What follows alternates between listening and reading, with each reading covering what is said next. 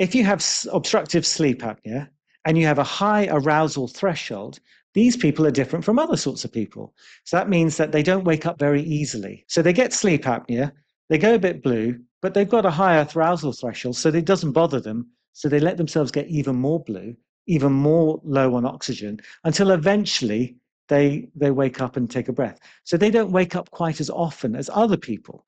So these people, when they put a mask on them, it doesn't bother them at all. They sleep right through it, and they wake up feeling refreshed because the oxygen goes in, the CPAP doesn't wake them up, and they have a lovely time.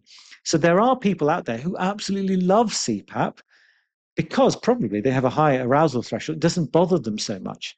On the other hand, you might have a very low arousal threshold. So trying to sleep with this thing on your mask is irritating and difficult for you. And also, pumping air into your lungs is irritating for you and you don't like it. And you end up staying up a lot at night. You just can't sleep. You're just sort of stuck with this thing and it doesn't allow you to fall asleep.